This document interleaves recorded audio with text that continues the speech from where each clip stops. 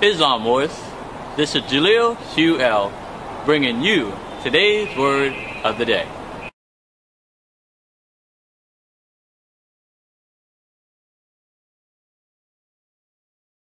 Today's word of the day is tax.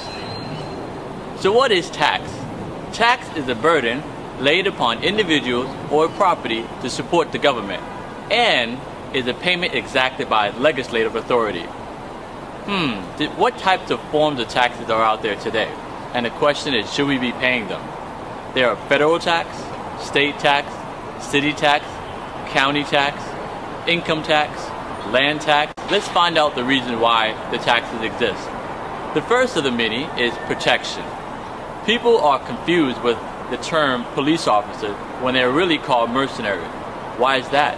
They're supposed to provide protection for our people, but are they really part of our body politic?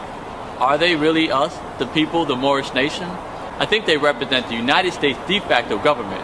So in essence, do we need to pay them taxes? No. The second of the many reasons is city maintenance, where you domicile at.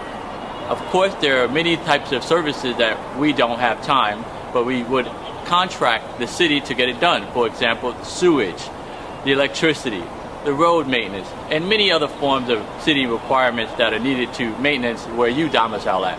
But the question is, are they really serving you? Probably not. And lastly, education. There are many forms of educational purposes that serve our community. For example, public schools, or even training programs, and even videos like these. But wait, if you send yourself or your kids to any of the educational schools, do they represent your interests and provide history, true history of who we are? Most of those universities and colleges don't offer those real facts. So should we pay them those taxes? Absolutely not. You know more, there's much studying we need to do, because you know the saying, there is no taxation without representation.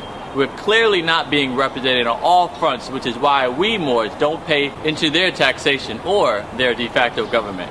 What I would strongly recommend is you get yourself the Black's Law Dictionary so you have a better understanding on the words we use on a daily basis. I'm Jalil Hugh L. Thanks for watching.